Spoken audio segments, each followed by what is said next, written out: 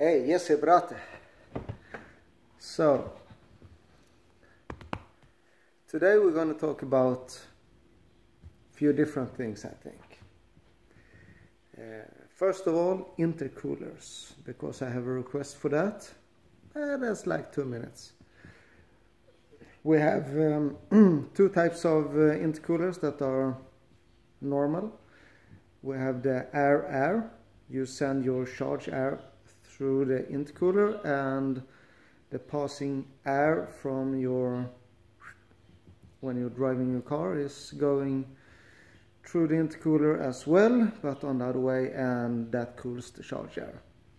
Air to air intercooler. Very simple and used in everything. The other one is water and air. You still have your charged air through the intercooler, but instead of air cooling it down, you have water cooling it down. Also very commonly used, mostly on newer cars, and like all BMWs and Audis that are fairly new has a water to air intercooler, because they are compact, efficient, and yeah, it's so. Two types of intercoolers. What intercooler is the one for you? Depends a little bit about power and space and so on. If you have a water to air intercooler, you need some other bits and pieces. You need a water pump, and you need some kind of water reservoir thing, and we use normally a similar expansion tank that is already in the car, so it looks factory when you have another one next to it. But you can do a little bit however the fuck you want. And so you need power to the electric water pump, and you need a water cooler somewhere, and some water lines to that water cooler, and it's little bits and pieces, but generally speaking, a water to air intercooler takes less space than an air to air intercooler. So if space is a premium in your car, water to air might be a good option or a solution. You can also put like on the 606s that has the intake to the intake, the inlet to the intake manifold is pointing down. There you can put your water to air intercooler directly on that, and it's like out of the way, and that saves a ton of room in most cars. And then you only have a couple of water hoses to the front and a small water cooler. Normally the water to air intercooler is more efficient, it has less lag and so on. Now you don't, you have this lag one time more or less, you have to fill your system with air and then you go, so it really doesn't, the difference is not that big in real life as on paper if you use a big ass air to air intercooler or a decently sized or properly sized water to air intercooler. It's more theoretical than real life, So that's intercoolers. Water to air is more efficient. It takes less space, but it requires a little bits and pieces that the air to air intercooler doesn't need. I don't have to explain the fucking air to air intercooler, because you all use them or have them on your car right now. And if you don't, Google a fucking picture, you put it in your front of your car and you run your car. It's that simple. More coils. Is that really the name for all fucking springs? Coil springs? Probably. So, coil springs.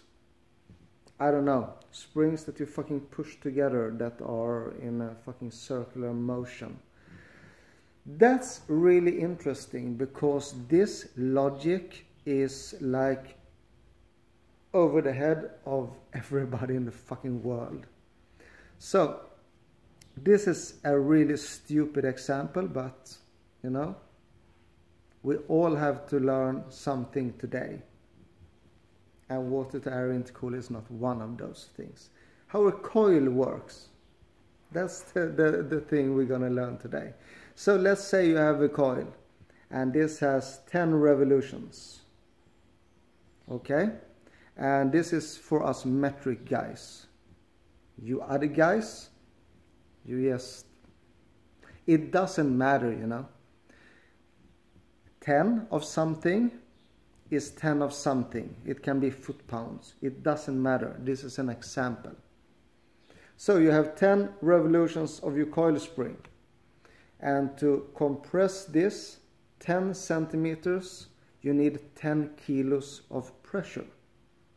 And that can be 10 inches and 10 foot-pounds. It doesn't fucking matter. So, what happens when we cut a coil?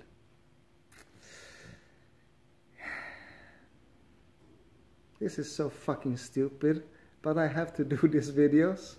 So if you cut one revolution of your coil, what happens to your coil? No, it's not Tinder, it was another message. So, 10 centimeters, 10 kilos of pressure. If you cut one revolution of your coil and you apply your 10 kilos of pressure, you will only move the coil 9 centimeters because you have 9 revolutions left. And one revolution need 10 kilos to move 1 centimeters. 10 revolutions, 10 centimeters, 10 kilos. That's how a coil spring works.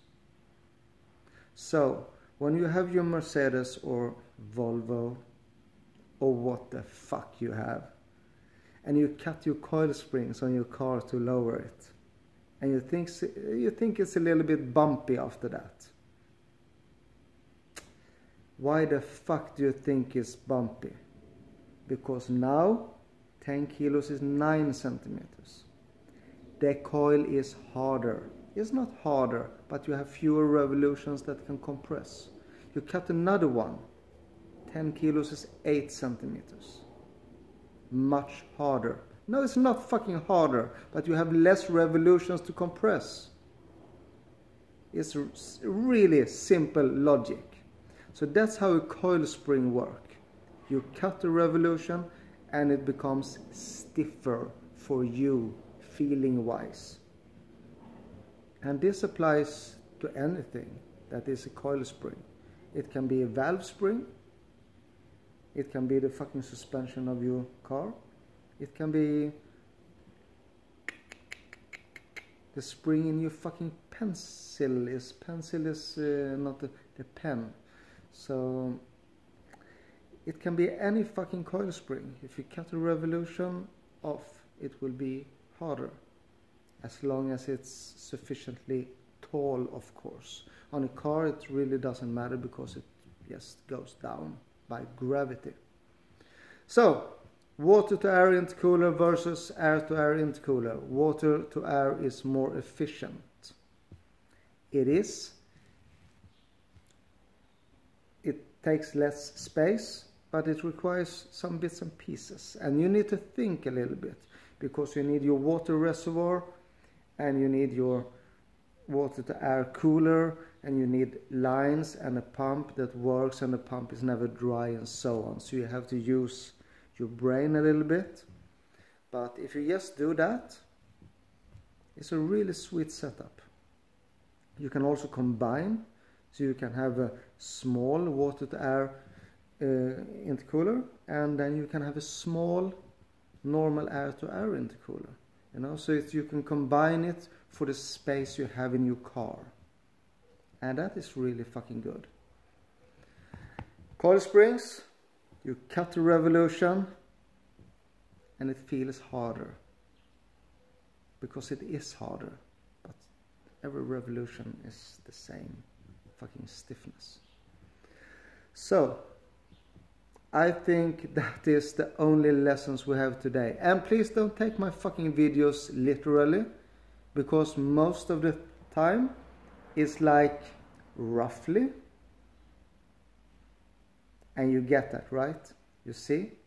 Now the flies are coming again. I'm not gonna do that in this video. So it's not literally, it is roughly.